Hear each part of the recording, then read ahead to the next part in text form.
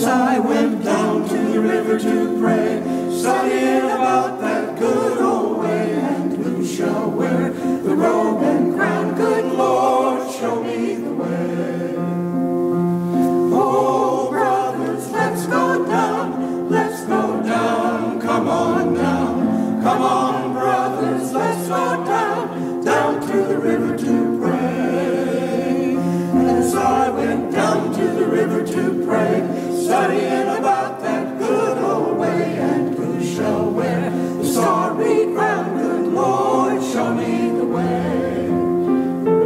Oh, fathers, let's go down, come on down.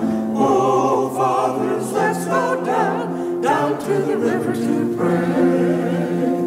As I went down to the river to pray, studying about that good old way, and who shall wear the robe and crown? Good Lord, show me the way.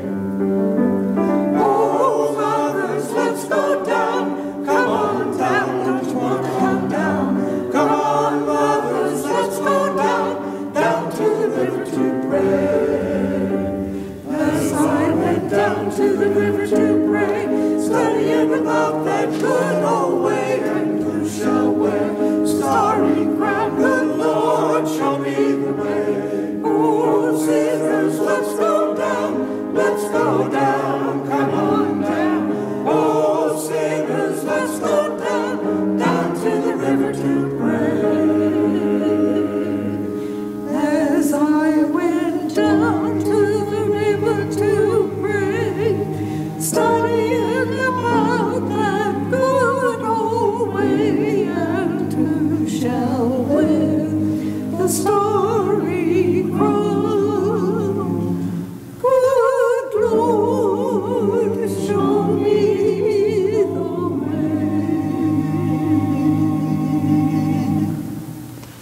We're going to receive an offering here in a moment, but I would like, for those of you who have not heard this, and I'd like for those of you who have heard this to recall that the offering that we're giving is certainly for the church and for the work of the Lord in Rogers, Arkansas, in Honduras, in around the world.